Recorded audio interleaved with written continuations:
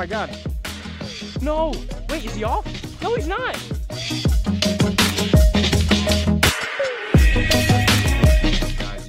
From Bullowa Bassin with another informative video. If you are interested in seeing more useful tips, tricks, and tutorials for bass fishing, I suggest you follow our channel, Bullowa Bassin. It means a lot to us, and we're just trying to help you guys catch fish. Alright, so today's topic is bass seasonal behavior. Bass fishing can be tricky at times. You know, their patterns are different in every season of the year. So the point of this video is to just try to give you a general understanding of why bass behave the way they do and how to fish for them in each season of the year. Okay, so we're going to break down the 4 seasons for bass fishing: fall, winter, spring, summer. We're going to be breaking down the types of lures you should be using in each season and where the bass are located. The season we're going to be breaking down is winter.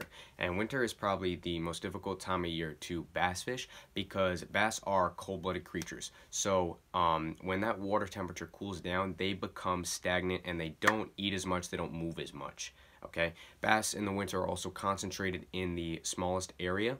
So basically the area where you're going to find them the most in the winter is areas where there's steep drop-offs, quick depth changes, so that they can change depths of water without exerting much energy, because the whole idea of bass fishing in the winter is you have to slow down your presentation. Since the bass are not going to be moving as much, you have to understand that when you're throwing that lure out, you need to slow down your presentation. Okay, because a lot of times bass will just watch your bait go past them because it's moving too fast.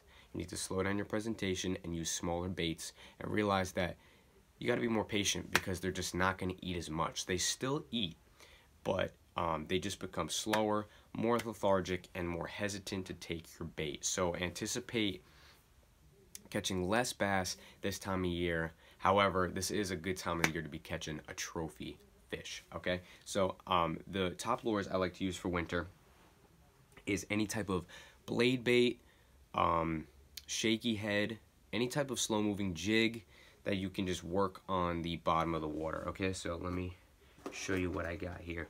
This is probably the way, the bait I use the most. So this is a shaky head.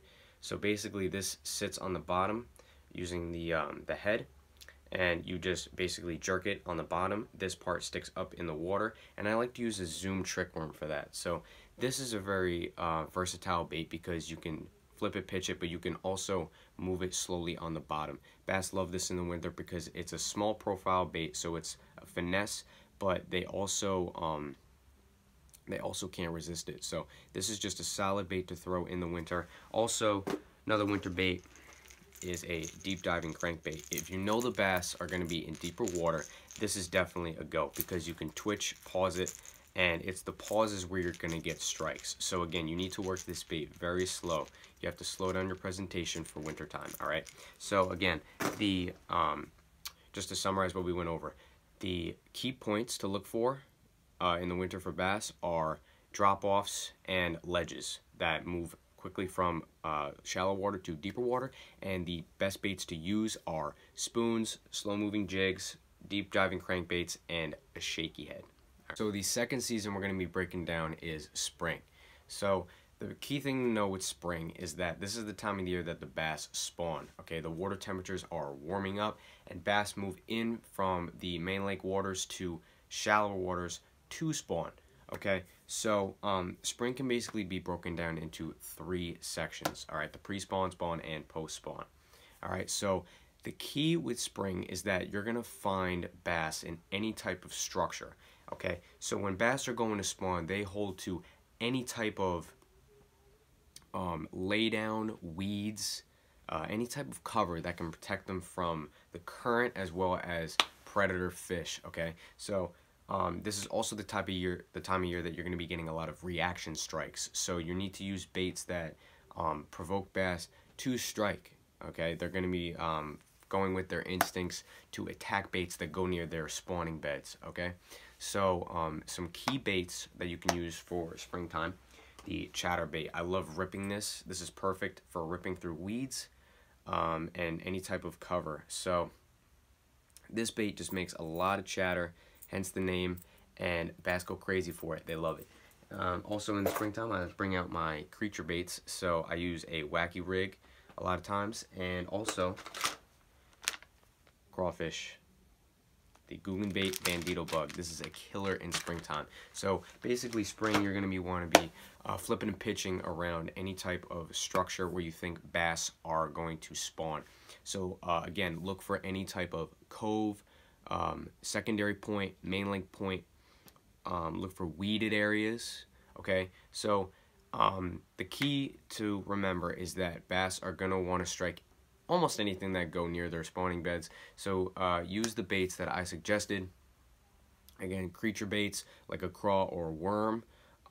Chatter baits are also killer. Alright, so the third season we're going to break down, and arguably the most popular, is summer. So in summer, you're basically going to have two types of bass. You're going to have the bass that stay shallower in the cover, deep cover, heavy cover, and you're going to have the bass that go back out to deeper water. And I'm going to explain why. So summer is the time of year that the water temperatures are going to be the warmest, and when the water temps get really warm, like in the lower 80s, bass tend to become more slow. They don't move as much because they don't want to exert that much energy. So think about it. Where would you go on the dog days of summer if you're a bass? You're going to go anywhere where there's shade or cover to keep you cool from that sun. So bass that stay shallow are going to be in the weeds. They're going to be up in the areas that look tough to fish. So you have to frog lily pads. You need to frog moss. You need to go to laydowns, all that cover. Basically the same cover that you'd fish in the springtime. And also, if it's really, really hot, the bass go deep. You're going to need to fish crankbaits, jerkbaits. Any type of spinner bait is good. Summer is a time of year where you can use a lot of different baits. So the morning and evening might be the most active times of day. That's a killer time for top waters in the summer. I use these two baits a lot, the Rebel Popinar and the Whopper Plopper. So those are two killer baits for morning and evening, but you can also use them in the middle of the day. And again, you can use many baits in the summer. You can catch bass on swim baits, spinner baits, crankbaits, buzz baits. Yeah, pretty much anything. So you're gonna find bass in those two locations. Alright, so the last and final season that we're breaking down is fall. Fall is a very underrated time of year to fish, in my opinion, because people just tend to put the lures away, they put the rods away, and they think that the bass stop biting, but that is not the case.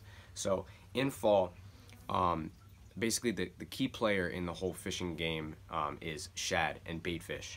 So this is a time of year where the shad go into tributaries, shallower water before they essentially die off, and the bass follow these baitfish into these shallow waters and tributaries, and as that water gets cooler, they move shallower. Okay, so basically you're going to catch them in different depths suspended at this time of year, and you're going to basically want to fish wherever you see baitfish. So just look in the water where you're fishing. If you see baitfish there, it's a good spot for bass because they're going to be there. They're going to be following the baitfish. All right, so this is a great time of year to imitate any type of dying baitfish. So any type of swim bait, spinner bait. Let me show you some of the things I use. So this is a Kitech swim bait. This is killer in the fall. Twitch it, let it fall. Mimics a dying bait fish very well. Also any type of spinner bait. Okay. And lastly, another swim bait. All right. So that's a black crappie imitation. So match the hatch. Okay. Whatever bait fish you see in the water, fish something that resembles that. Okay. Alright, so some key areas where you're going to be finding bass in the fall are any type of shallow flats, humps, or main and secondary lake points. Alright, so that's where these bass kind of hang out because that's where the bait fish tend to go this time of year. Alright guys, so that breaks down the 4 seasons of bass fishing. Hopefully you found this video helpful. If you like our content, please like and subscribe to Bullowa Bassin. Again, it means a lot to us, and thank you for watching. Till next time.